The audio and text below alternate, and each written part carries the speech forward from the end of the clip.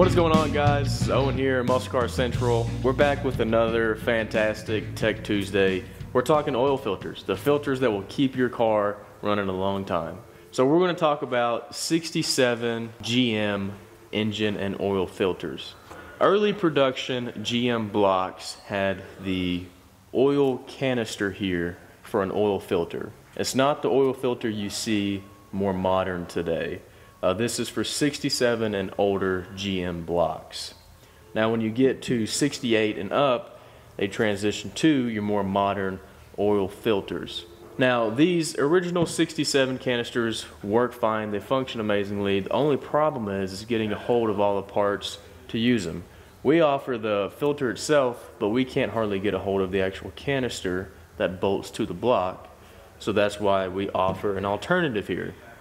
The alternative is the adapters to transition from this oil filter to your modern style oil filter.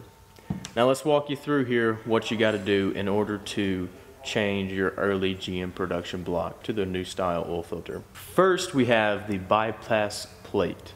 So this is the plate that will actually sit up against your block. Next, we have the adapter plate that your oil filter will actually screw onto. So to start it off, we'll walk you through on how you can get this installed. The biggest thing and the first thing you want to look at is your bypass plate and your rubber washer here. So this rubber gasket, you'll actually insert this into your block, that valley for the oil filter.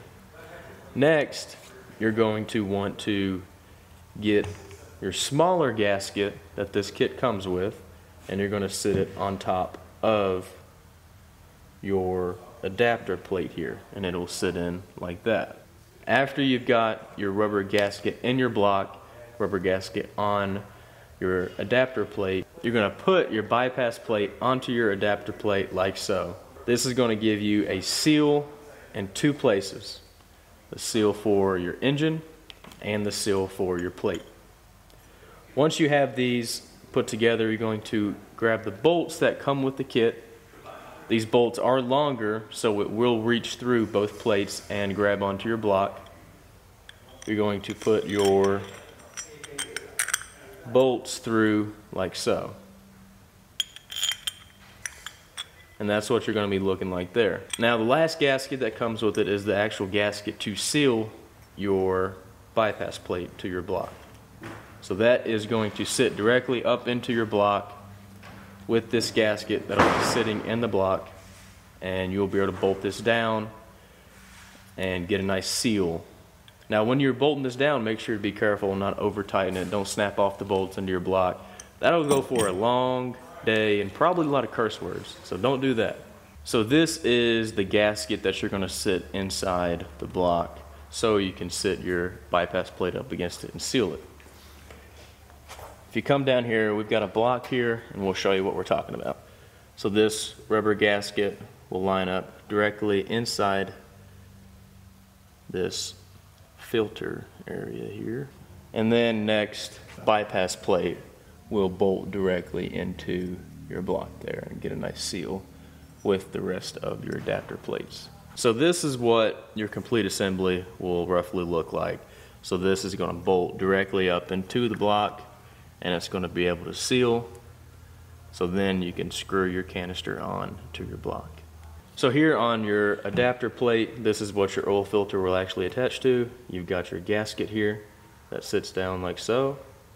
You've got your extended bolts to make this possible.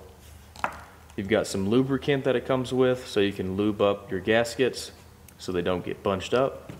And then you have your adapter plate here that will sit down like so.